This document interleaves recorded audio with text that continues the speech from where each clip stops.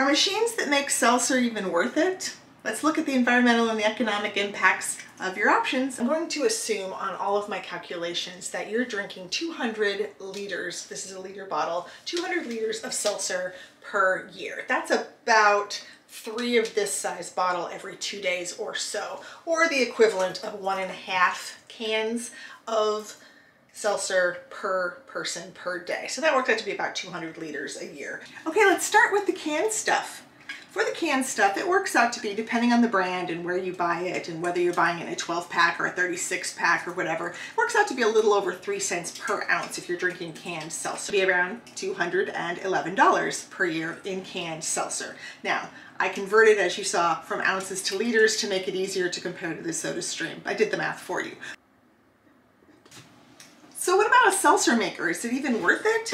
Well, depends on the brand you buy and how much it costs you to begin with. But as an example, this Sodastream, this is one of their mid-range models. It's around $140 US to buy it.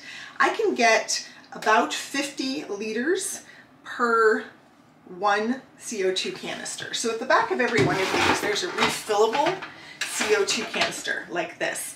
It costs about $15 every time you refill it. So to get the same 200 liters of seltzer, like I did with the cans, I would need to have my original set, which is the bottle with the maker and 1 CO2 cartridge, and then I would need 3 more refills on the CO2 cartridge.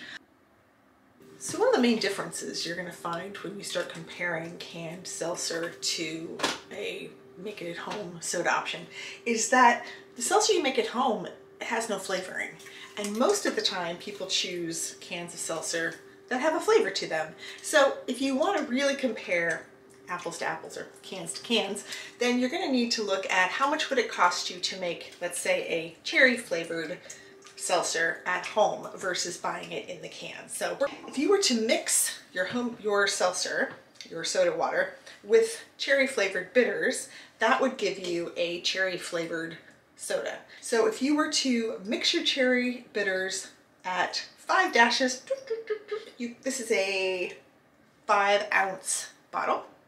If you were to use a 5-ounce bottle to flavor your homemade seltzer, you can get 50 servings of seltzer out of one of these bottles.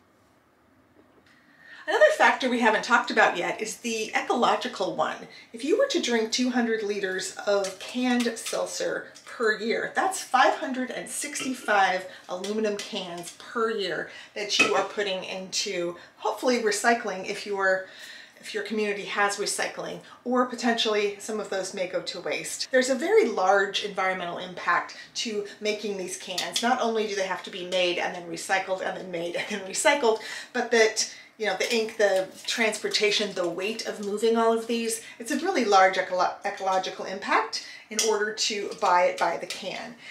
Okay, so the takeaways here are that if you drink plain seltzer water, buying your own soda machine will pay for itself the very first year. If you were to drink mostly your flavored seltzers, then it will take you approximately 4 years in order to break even. But by year 5, you're actually saving money. However, the big cost that's also in there that maybe not be directly out of your pocket, but during those 4 years before it actually pays for itself, you're also not putting all those cans into the recycling, not using that much. So, since it's up to me, I would go with the Sodastream, whether you flavor or you don't flavor, simply because it's better for the environment, and after 4 years, it's actually cheaper too.